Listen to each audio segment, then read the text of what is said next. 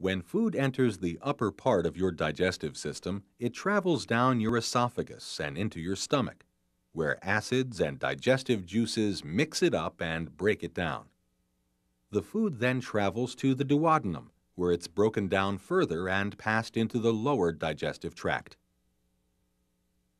Your doctor will use a long, thin tube called a video endoscope to see inside your upper digestive tract.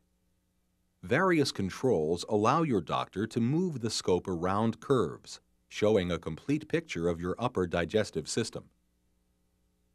The endoscope has a tiny camera and light on one end that sends pictures back to a video screen.